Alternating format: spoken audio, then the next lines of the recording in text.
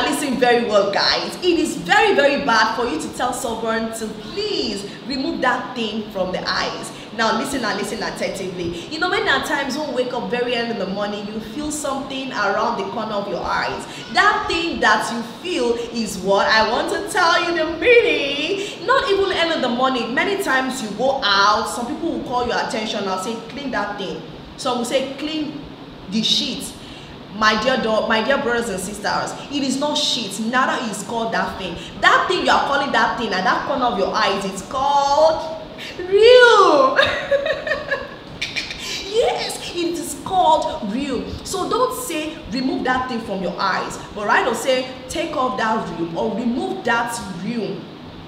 Clean that real from your eyes. So that particular thing that stays, that's always at that corner, that's yellowish something, it's what they call real. Am I making sense? I hope you've learned one particular word today. That is the reason why it's good for us to read. It's not a must you must be a professional in English. I personally, I'm not a professional in English. I did not study English, but at least it's good for you all to read first. Read why. So don't forget, it is called real. R-H-E-U-M, real. Okay, I love you all, and please don't forget to share this video.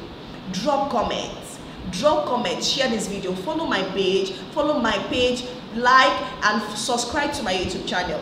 Don't forget to share. Don't be selfish. Real, don't forget real. I love you all. Peace out.